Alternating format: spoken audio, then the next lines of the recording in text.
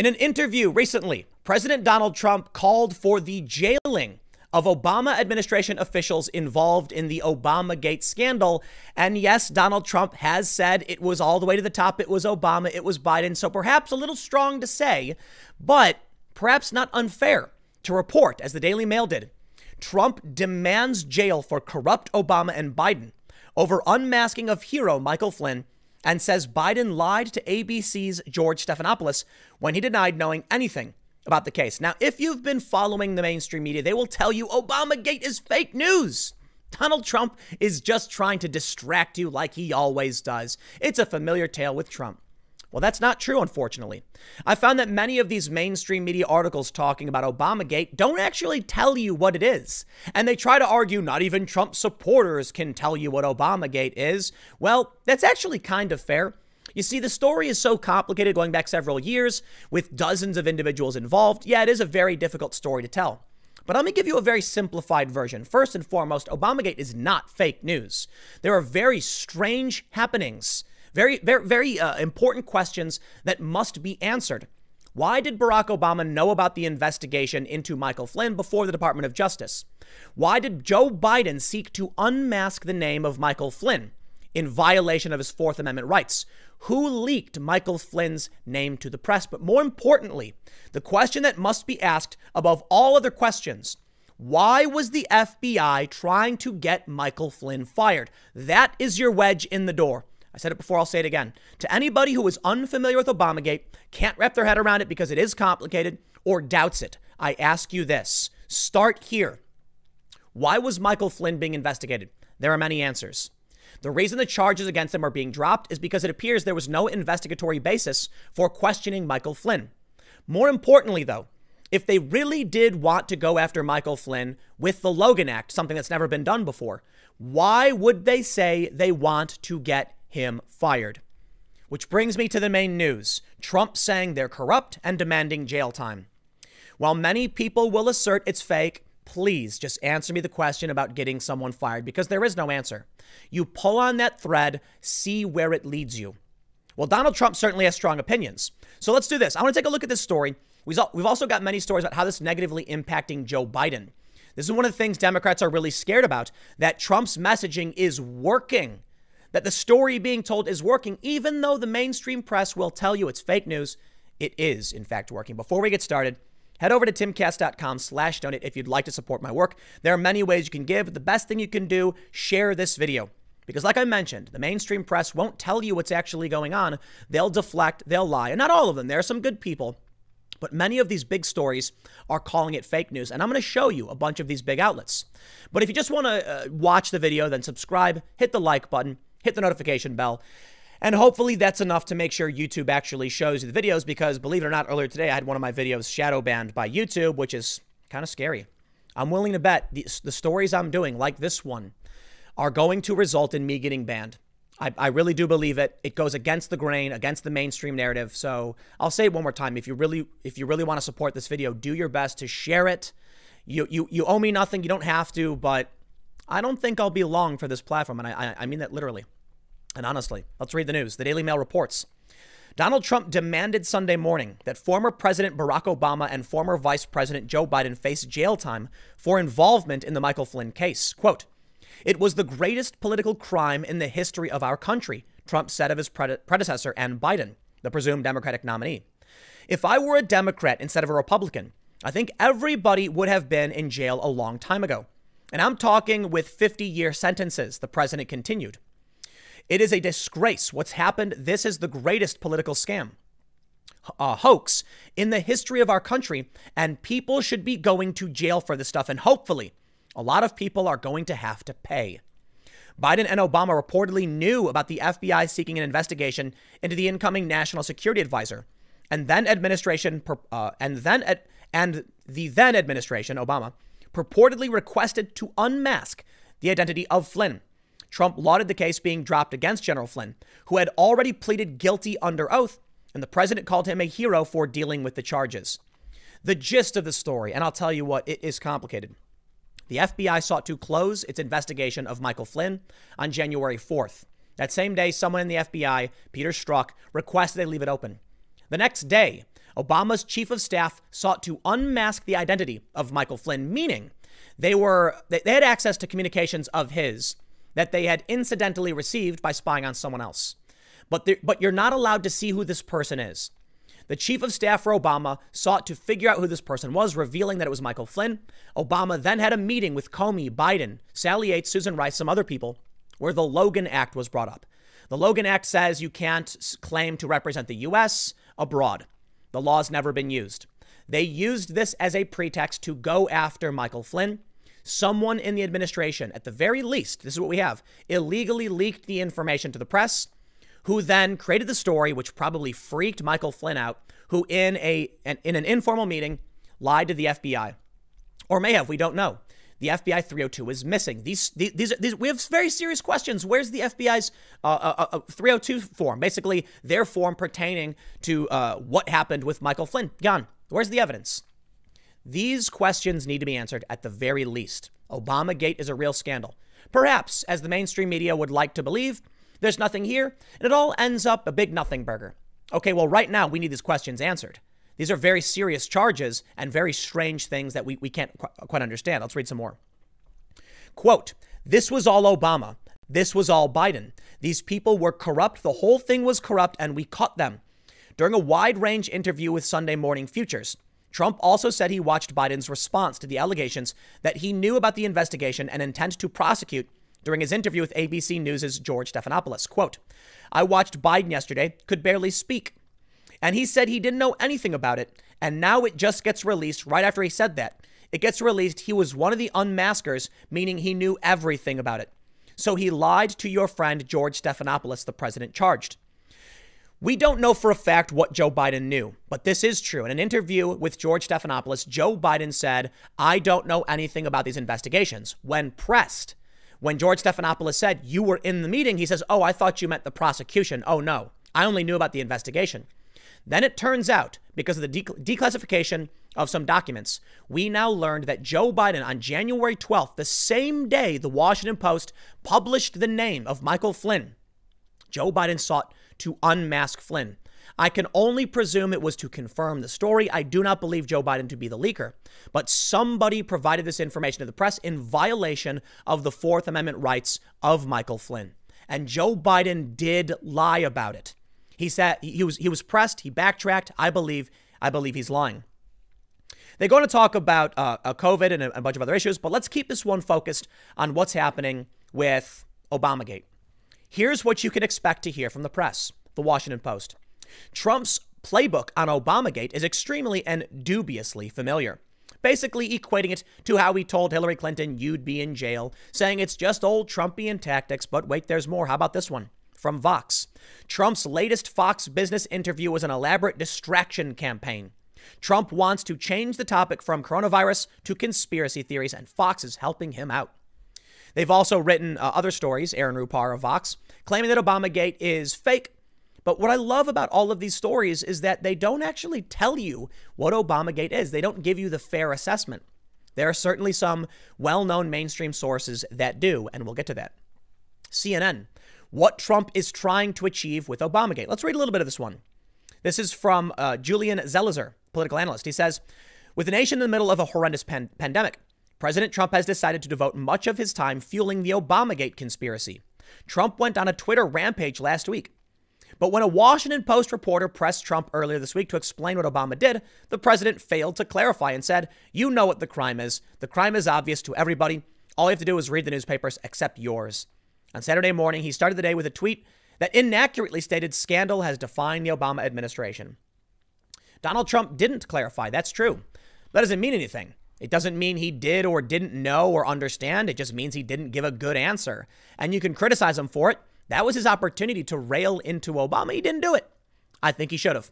Bad move, Trump. Oh, well. What do you want from the guy? Obamagate's real, unfortunately.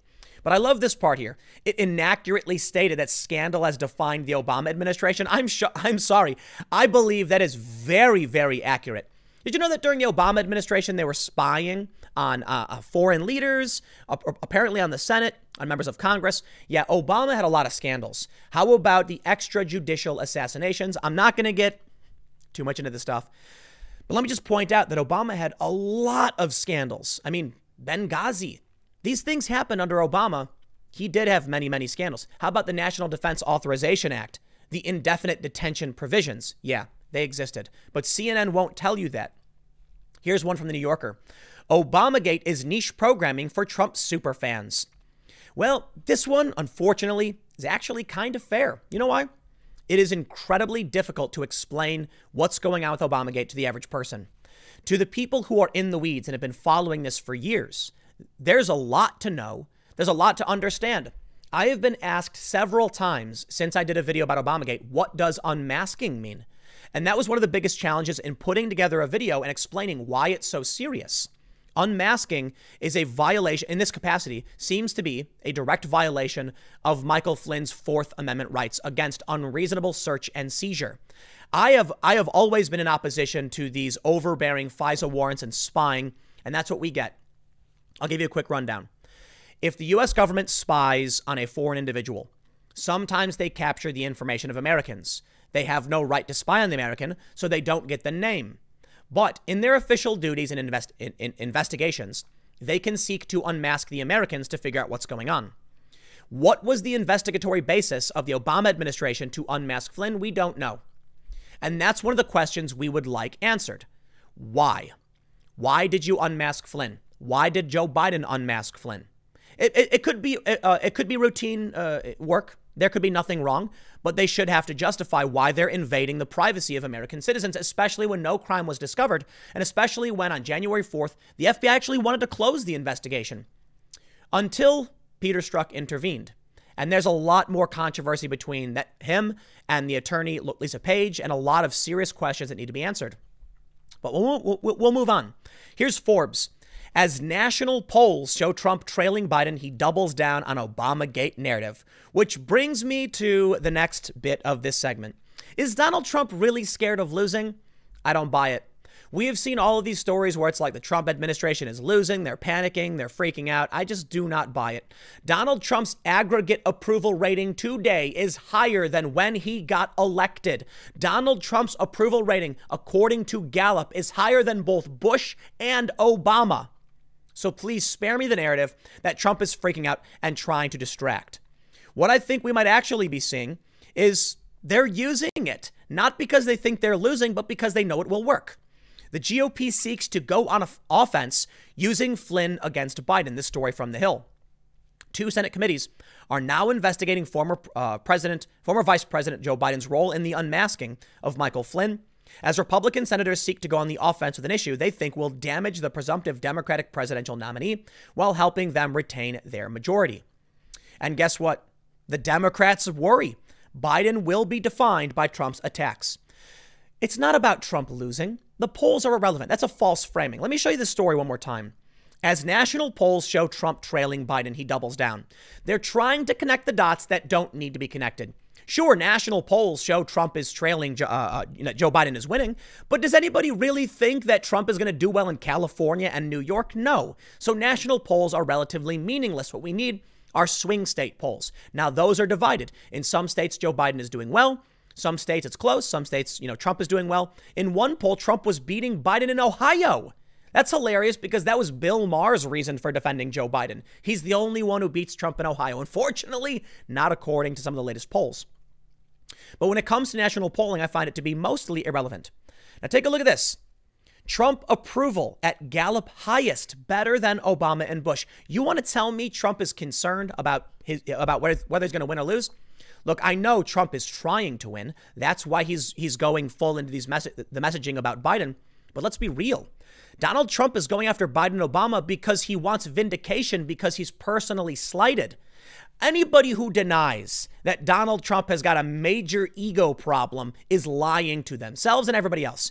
Donald Trump is very narcissistic, very arrogant, very egotistical, and a lot of people really, really love him for it. I think Donald Trump has got some character issues, but Donald Trump certainly believes he's going to win. He rags on sleepy Joe Biden all day. He's got the national polls showing approval ratings, and there's something interesting here. Donald Trump's stealth voters.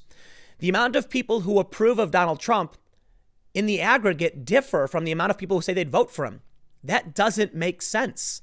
And I was reading a story the other day that said that didn't exist before. We haven't seen that in Obama or Bush. This shows us there are a lot of people that think Trump is doing a good job, but won't publicly admit they would vote for the guy. When you can see that Donald Trump has got a higher approval rating than Obama, I don't think Trump is going after Biden or Obama and the Obama administration with Obamagate because he's scared of losing. I think it was an attack on his character, on his person, and he takes that seriously. He takes that more seriously than many other things. Look, you want to criticize Donald Trump, you can. If there's one thing I think we can all agree on, the man certainly loves himself. He puts his name in big gold letters on buildings. So whether you think this is a defense of him, I don't care. The point is, I don't think Donald Trump is really concerned about him losing to Joe Biden. I think what he really cares about is how history will remember his name. This is the aggregate polling from Real Clear Politics. We can see Gallup has Trump +1, which is amazing. His highest polling was actually a few weeks ago. It dropped down and spiked back up right now to 46.4. I believe the highest we'd ever seen it was 45.9 when he first got elected, until this major point where it peaked at 47.3. As of today, Donald Trump's approval rating in the aggregate, not an individual poll, is higher than when he was elected. I really do not believe that Donald Trump is scared. Now take a look at this story from The Hill. Sanders' advisor warns of alarming trends that could lead to Biden's defeat. Everybody thinks Joe Biden is on track to lose. Everybody thinks Donald Trump is on track to win. I say everybody, but most people. When polled, I believe the latest poll we looked at, and I'll be fair, man, I don't know if these polls are worth anything. It's the best we have to work with. There was a poll that showed 55% of people believe Donald Trump will win re-election. Bernie Sanders does. I'd be willing to bet the Democrats do. That's why they're worried. Trump's attacks are working. But check this out. The Hill reports, a top advisor to Senator Bernie Sanders' presidential campaign warned in a memo on Friday that former Vice President Joe Biden could lose the election in November because a significant portion of Sanders' supporters are currently unsupportive and unenthusiastic about his candidacy. The memo, written by Jeff Weaver, who recently launched the America's Promise PAC, aimed at turning out progressives for Biden, said the presumptive Democratic nominee faces a clear and dangerous trend that could block his path to the White House if he does not address the shortcoming with Latinos, working class voters, and young people. There's a real and urgent need to help Biden consolidate Sanders supporters. If all of Sanders' base turned out for Joe Biden in November, he could defeat Trump and take back the White House. For Democrats, here's the problem. Significant portions don't currently plan to. I got a conspiracy theory for y'all. It's not real. I'm kidding. But here's what I've been thinking. I'm willing to bet a bunch of young Bernie Sanders supporters will secretly go and vote for Donald Trump. And I think the reason they're going to do it is to spite the Democrats. But not just spite, but also a strategic advantage. I don't know. I don't know if I think there'll be a large percentage or what, but I think people on the left will do this. They will vote for Trump. They want to stick it to the Democrats, and they want to be able to say afterwards, we told you so. If Joe Biden actually wins, it proves all of the progressives were wrong. It proves that Bernie Sanders was the wrong choice. It proves Joe Biden and centrist, moderate, corporate Democrats is the right choice. It is in the best interest of the progressives that Donald Trump wins right now. That way in 2024, they come back and say, enough. You had your chance and you were wrong. It's our turn. Joe Biden actually wins. The progressives, the Democratic Socialists will never get their chance because it will just prove you need a moderate. And you do. And that's a fact. But regardless of what's true, I think they're going to want to, well, I'll put it this way. They say the ends justify the means. I believe progressives would vote for Trump so that way they can say, oh no, oh, how did Trump win? Oh heavens. How could this happen? Next time, vote for our guy. We'll see. We'll see. I don't know for sure, but I do think Donald Trump will win. Now, as it pertains to Joe Biden, I think he's got some other trouble here. Stacey Abrams is really messing up his play. The Washington Post says Abrams' public push for Veep slot complicates Biden's search. More than that, it's hurting the Democrats and Joe Biden. Now, before we read into this and we wrap this up, I just want to point out the mainstream media's obsession with calling Obamagate fake news has nothing to do with the election for the most part. For the most part, has little to do with the election. Donald Trump highlighting it. Also, Little to do. Of course, the mainstream media will attack Trump and call him a conspiracy theorist, hoping that it hurts him. And of course, the GOP and Trump may see a benefit and realize that going on the offensive against Biden and Obama will help them. But the reality is the media, the allies of the Democrats, and the Democrats, they don't want to see their administration go to prison. You know how bad it would be if Obama did have to answer questions, if Biden did get caught, if someone in the FBI under the Obama administration did go to prison. It'd be very, very devastating and scary. And they're going to try and stop that. This is an information war. It really does seem, based on all the evidence so far, Obama was involved in some shady dealings. I'm not going to go so far as to say I accuse or anything like that, but we definitely need answers. And that's why I said, hey, you know what? If we entertained a special counsel investigation for 3 years against Trump, why don't we get the same thing against Obama? I don't like them. I think they're silly and dumb, but I think it would be unfair to deny that now that we know Russiagate was a hoax. What happened? Well, of course, we have the Durham investigation, so we'll see how things play out. But when it comes to the election, we will wrap it up with something hilarious, glorious, and sad for Democrats. I'm sorry, man. Democrats, y'all have just lost the plot. What is this? Stacey Abrams wearing a cape, shrouded in mist with sun. What are they doing with these? The Washington Post published this. You are making the Democrats look so dumb. They don't get it. Can you even stop for 2 seconds and think about what Donald Trump is? Why would you do this? Stacey Abrams has been trying so hard to be the vice president. We can all see it, profile after profile. The media is really pushing on it. And Biden may have to pick her because the media forced it. But she lost in 2018. What is she doing now? Just trying to run for vice president? Look at this picture. This reminds me, look, Donald Trump is the what is it called? The Letterman jacket? You know, frat boy jock of the high school. He's standing around. He's a big, tall guy. He's laughing. He's got all of his little, his little commanders and lieutenants laughing, high-fiving him while he goes, look at that one, that horse face. Yeah, she's so ugly. And they're all laughing, and they love it. They love it. He's the bully. And they vote for him because they know with a bully on their side, nobody will bully them. Along comes Stacey Abrams and Joe Biden. Abrams wearing what looks like a cape. Are you kidding me? Literally. Donald Trump's wearing a suit. Now Joe Biden's wearing a suit too.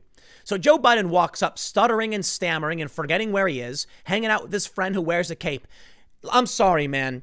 People really do vote based on how people look, whether they're cool, what they think about them. Emotions play a huge role in this.